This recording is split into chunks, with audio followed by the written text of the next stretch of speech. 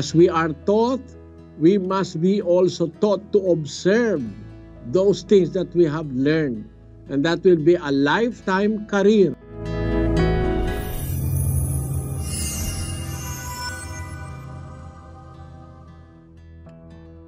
Studying the Word of God cannot be counted in times.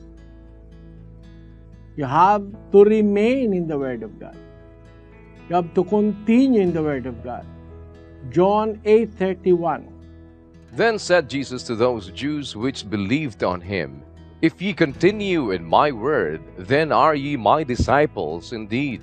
We must continue in the Word of the Lord Jesus Christ.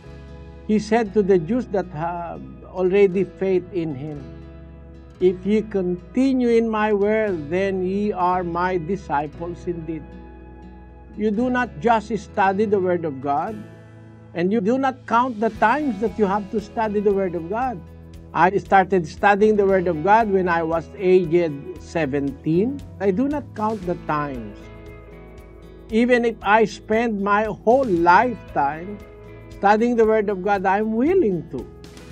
You see, but what we need to do is to continue in the Word of God. Once you have learned a particular teaching, then continue in it. And God will teach you more and more and more and more. And you will progress in faith. So you do not count the times, or you do not count the moment or the occasions wherein you are going to study the Word of God. As a beginner, you must listen to the indoctrination sessions that we are giving free to people. It may take you about 2 weeks or 3 weeks of devoted listening to some 12 or 15 sessions of indoctrination before you can receive baptism. Those are the preliminary teachings that you have to receive. But after that, you do not stop.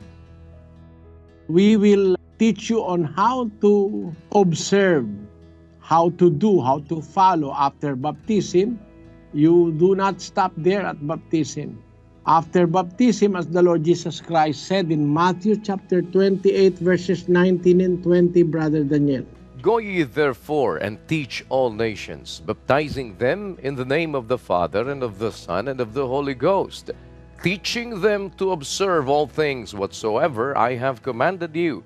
And lo, I am with you always, even unto the end of the world. Amen. If you have noticed what the Lord Jesus Christ said, after baptism, He said to the apostles, teaching them to observe all things whatsoever I have commanded you. And lo, I am with you until the end of the age. Meaning, after baptism, you are not yet through. You have to be taught to observe the teachings that you have learned, the teachings of the Lord Jesus Christ. As a child, you will be instructed, you will be helped, you will be nourished by the teachings.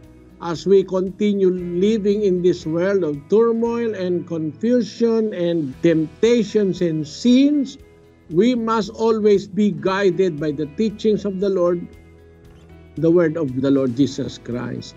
And as we are taught, we must be also taught to observe those things that we have learned. And that will be a lifetime career.